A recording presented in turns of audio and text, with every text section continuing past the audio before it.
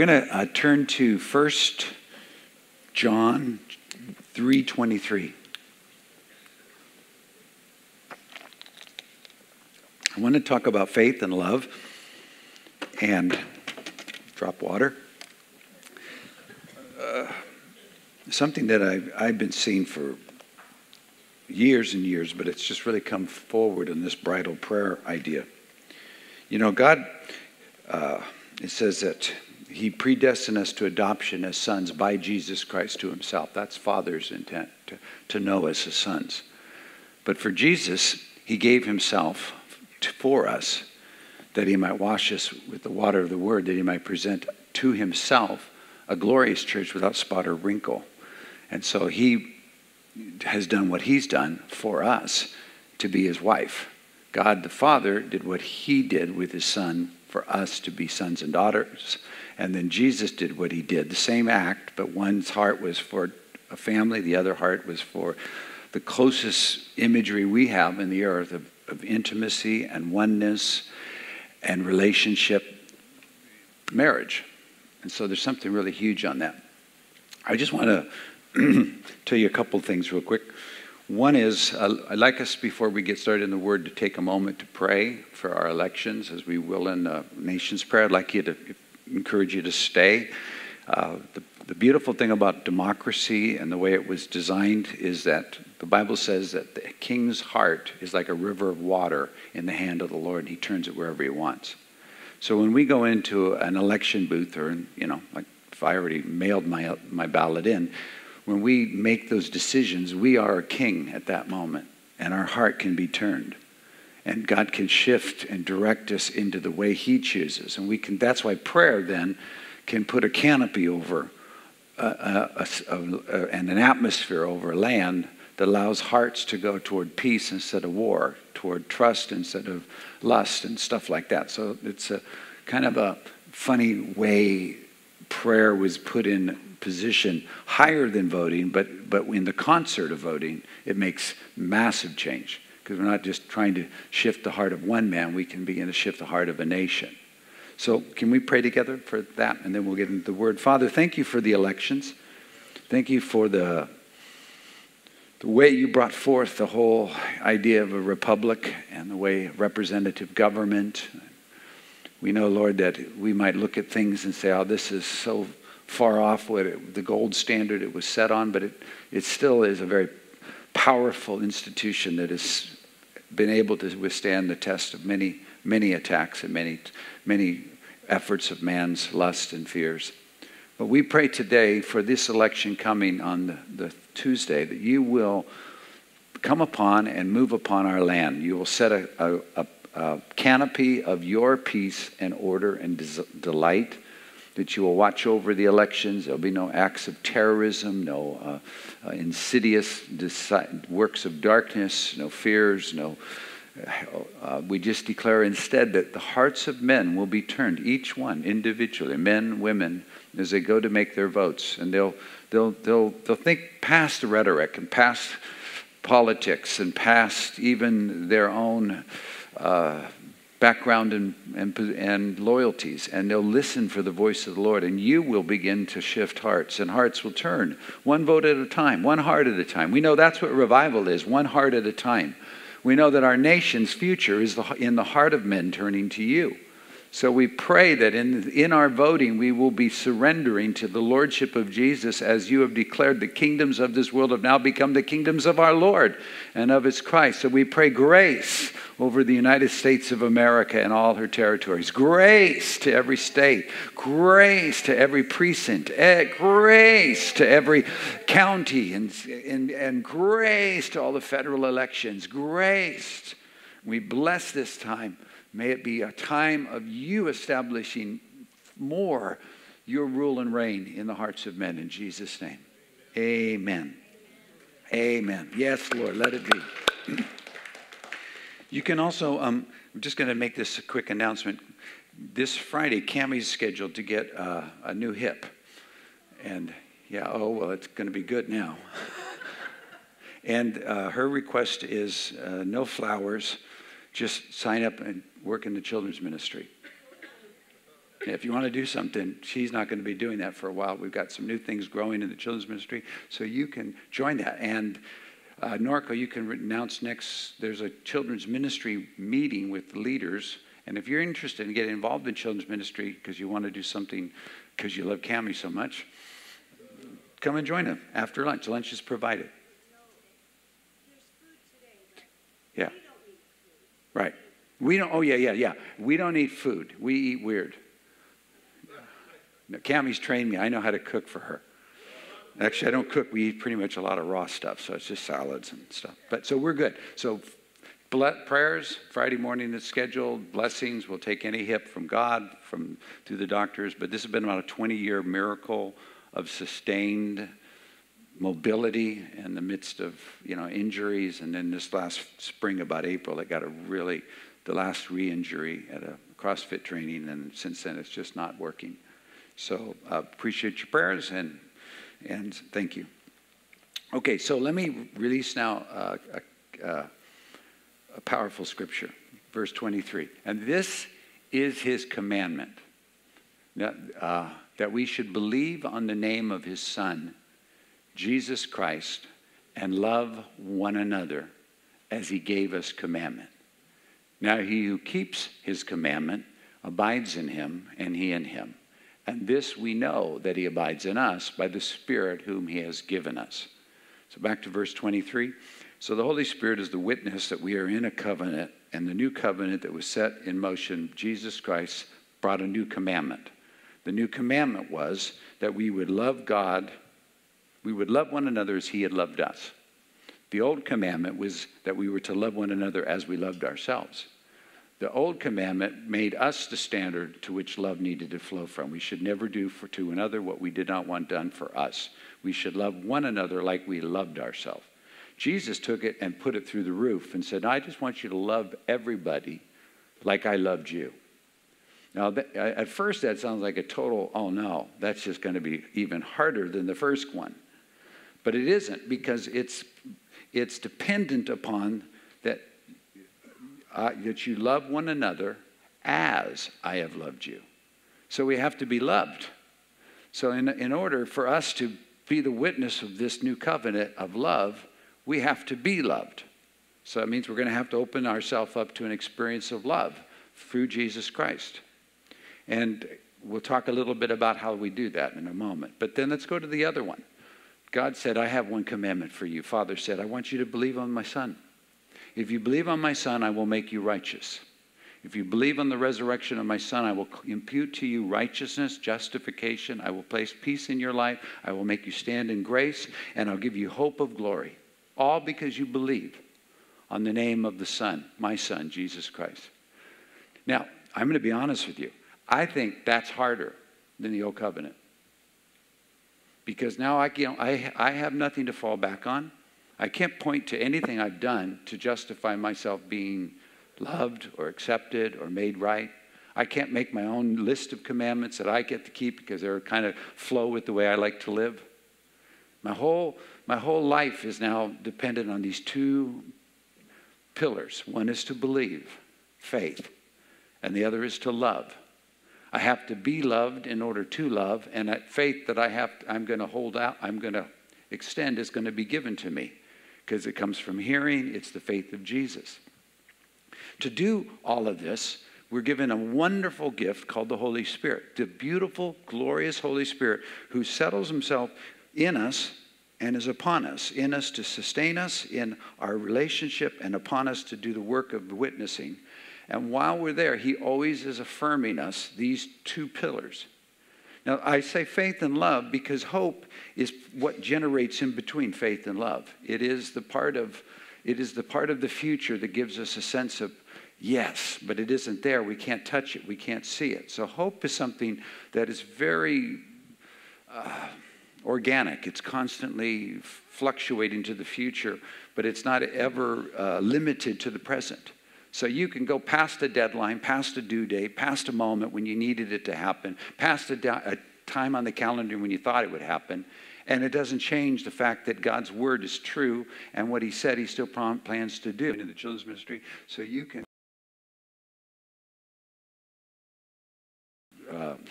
Romans 4, it says he had to hope. He had to hope against hope. He had to then believe in the hope that was now being spoken. At this time next year, you're going to have a son, and his son is named Isaac, and his mom is named Sarah.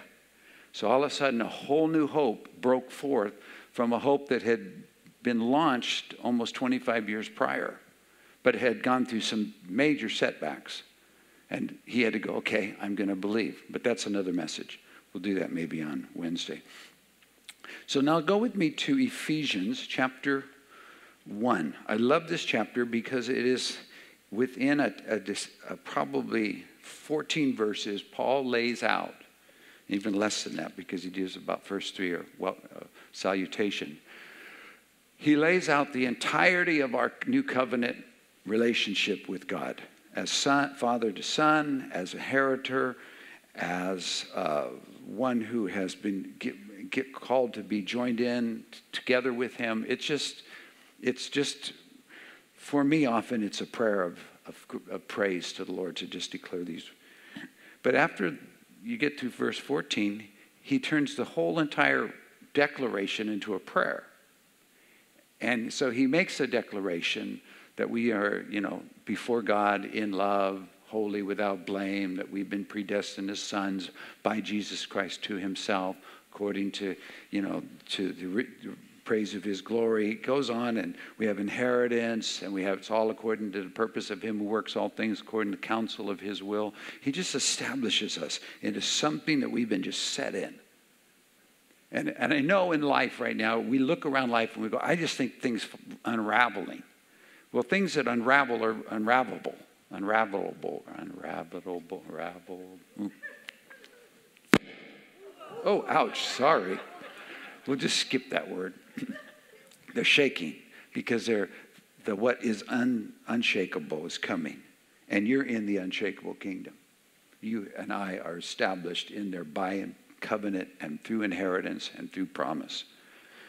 So he says in verse 15, chapter 1, verse 15, therefore, Paul's speaking, I also, after I heard of your faith in the Lord Jesus and your love for all the saints, do not cease to give thanks for you, making mention of you in my prayers. So in the first church, in the early church, there was a recognition that we were given supernatural faith in the Lord Jesus Christ and supernatural love for one another. Love was not merited on performance, nor was faith merited on our performance. It was something given to us in Christ, and something for us to be experienced in Christ, and then something to be given, to be released to one another through Christ. So chapter 2, chapter 3, we spoke on this on last Sunday. I touched on this. Chapter 3, verse 8. We're called to sit in heavenly places with Christ. And when we take the time to discover what Jesus has done, because this is our future. And when we hear him speak, we often think, oh, it means this, it means that. That's why hope is always so kind of like, well, it's going to turn this way, it's going to turn that way. It's not what we're building, it's what we're waiting for and anticipating and are saved in. But it's not something to which we build the confidence from. Our confidence is in the faithfulness of God and the words he's spoken, and Christ Jesus, the provision for everything, and the love that we have been experienced in Christ Jesus, we can release to others, and that's what life grows up in.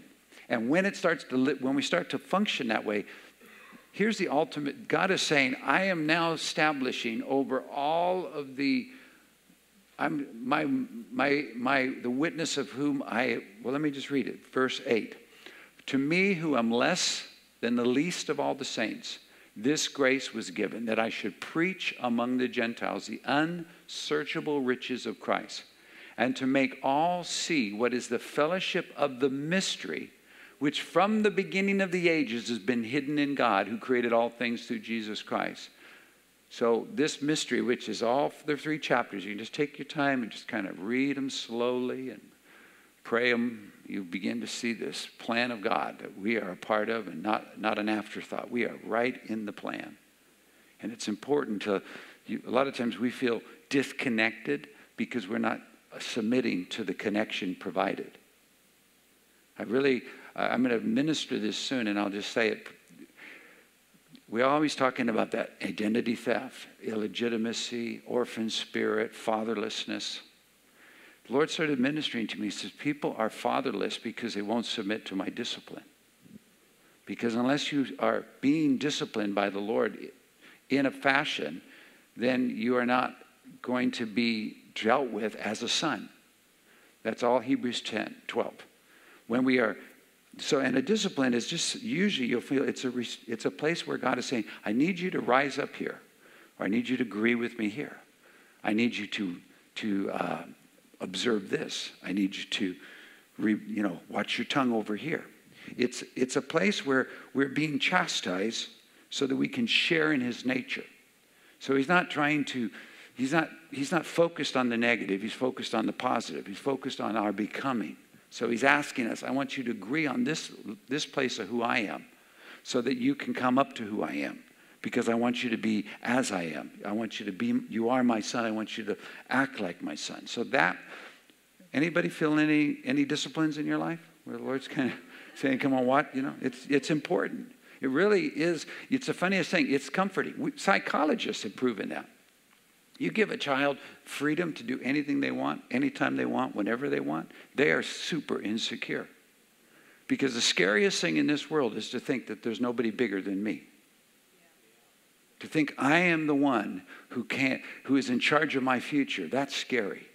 But if I understand that I have authority over me, if I understand that that I have restraints that I have yielded to, given my place to, then I'm learning something that even Jesus had to learn. He had to learn obedience. He had to learn to listen to the voice over him by the things he was going through, the suffering that he was walking through. He had to reconcile circumstances back to God.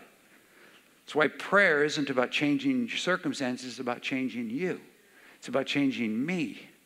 It's about recalibrating me to God in the circumstances that are trying to disconnect me from God. And if I practice the conversation, if I'm diligent at it, I can be returned to the Lord again and again. And what I'm learning is obedience. That word obedience means to hearken under, to listen under, to come under someone else's words. Again, there's nothing scarier than to think you're in charge of your future. There's nothing scarier than to think that the words you speak are who you are and have to prove that to others. There's nothing scarier than to think that life is coming from me and I've got to take care of me.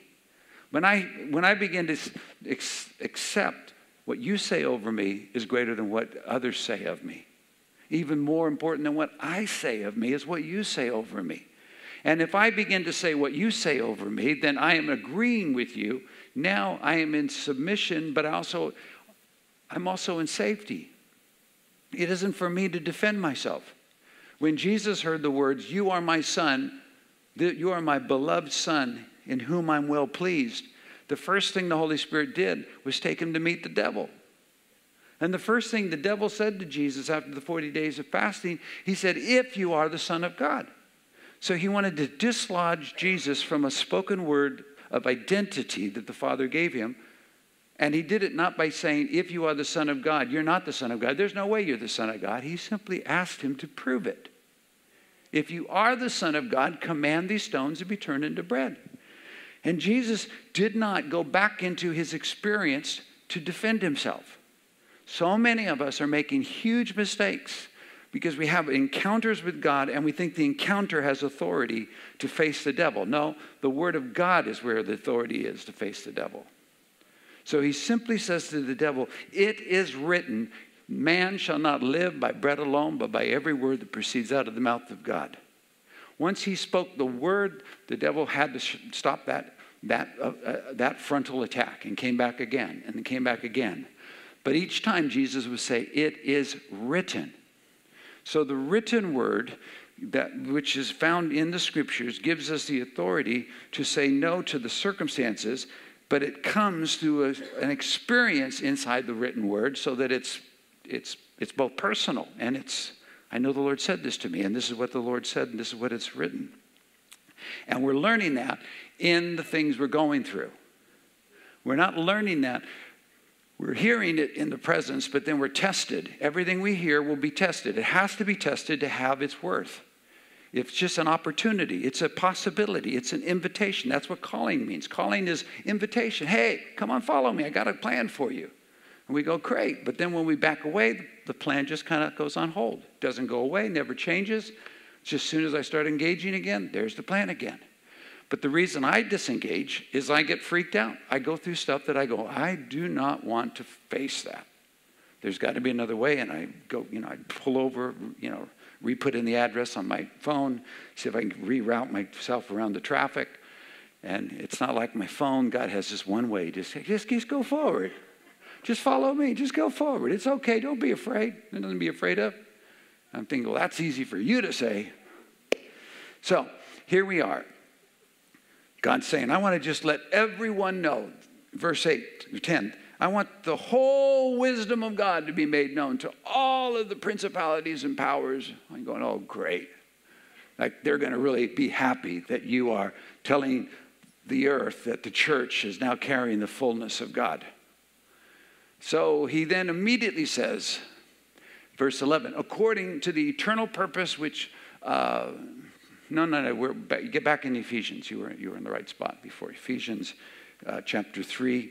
To the intent that now, verse 10 says, the manifold wisdom of God might be made known by the church to the principalities and powers in heavenly places according to the eternal purpose which he accomplished in Christ Jesus our Lord. We're all going to win because Jesus Christ won. We're all going to end up where we're supposed to because Jesus Christ is Lord. But we're all going to pay a big price to get there. Ourself. We're going to learn to trust. We're going to learn, if we don't trust, we're just going to rust. It's just basically, you have two choices in life. You just keep trusting or start rusting. You go into the decay of the earth and to the impossibility of the future because the world gets less opportunist, less of an opportunity. And yet God is going, I'm increasing opportunity. I'm opening a greater door. I'm doing a great thing.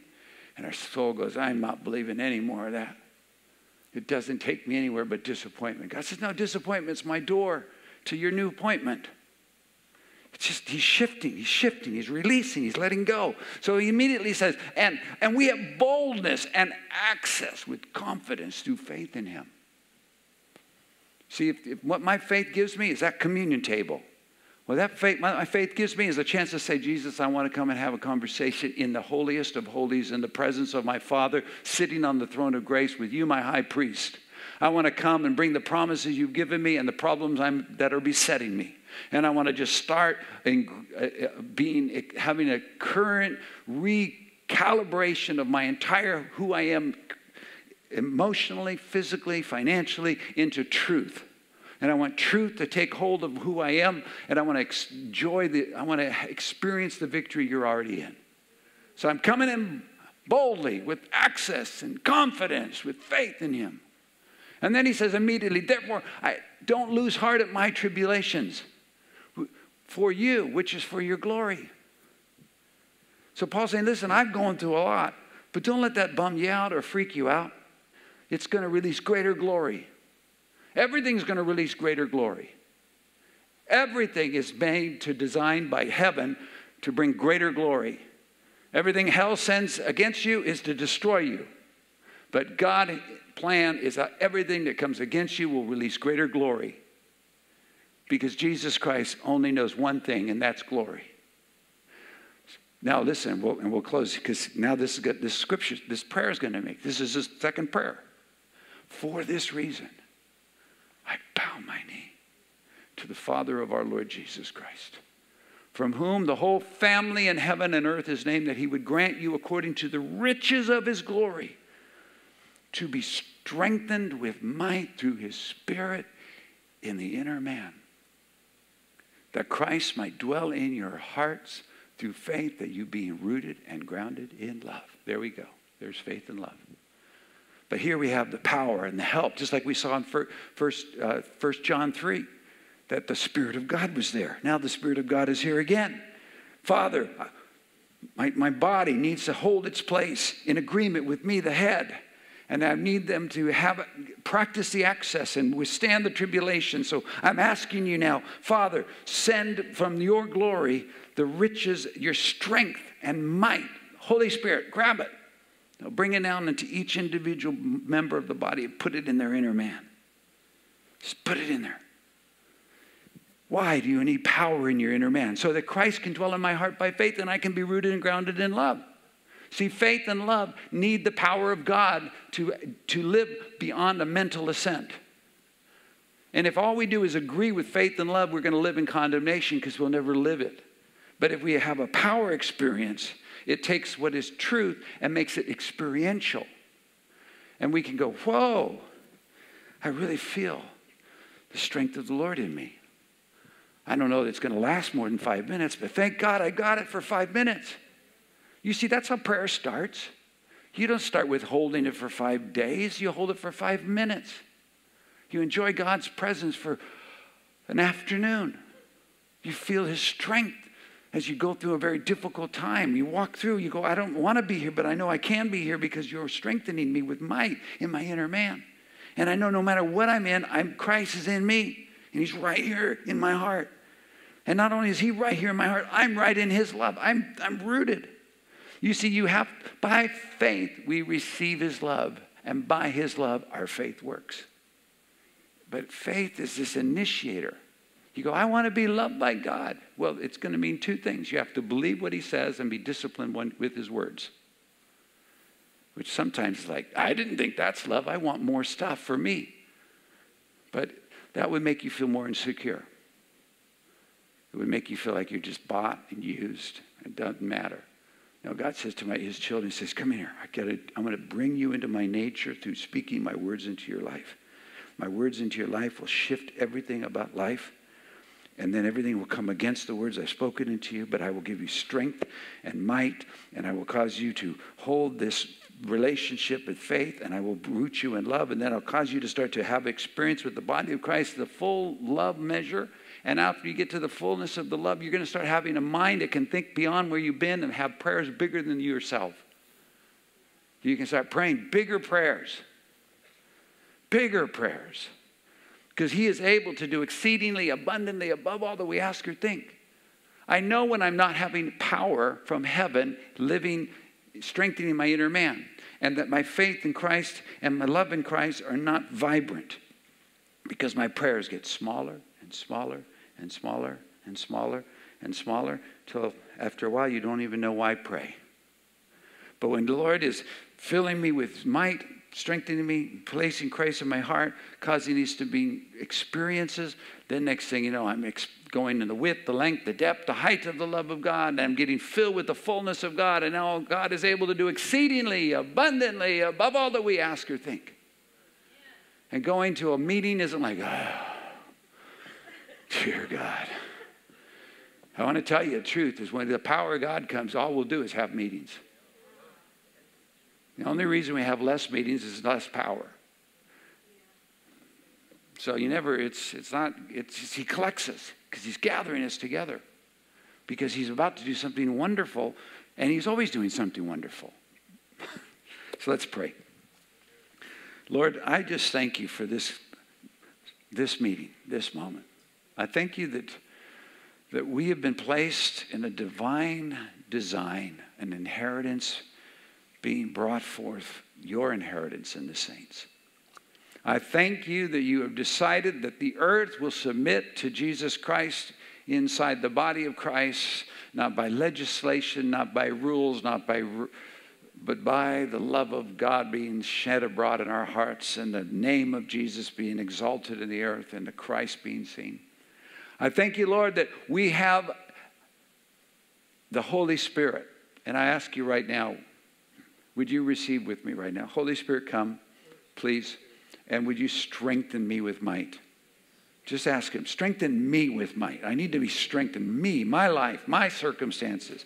Strengthen me with might in my inner man, not my outer man. Inner man gets stronger and stronger through life. Shama bahaba. Give me strength in my inner man that Christ can dwell in my heart by faith. Lord, you're in my heart here. You're not going anywhere. You're not leaving me, and I am now aware of you because strength is causing faith to come alive and experience. And I thank you that strength is also causing love to come alive. I am loved. Say that with me. I am loved. I'm loved by God. God loves me. I am not forsaken. He's disciplining me. I am his son. I'm growing up in him. Yes, Lord. And Lord, I want to, with the whole body of Jesus, experience the width, the length, the depth, the height of the love of God, so that I can be filled with the fullness of God, so that I can have prayers that are bigger than me, and you can have glory in your church through Jesus Christ. Let it be, Lord. Let it be. Let it be. Break forth, even now, as we go into our day and we go into our prayer for the nations. In Jesus' name, amen. Amen. Thank you, guys.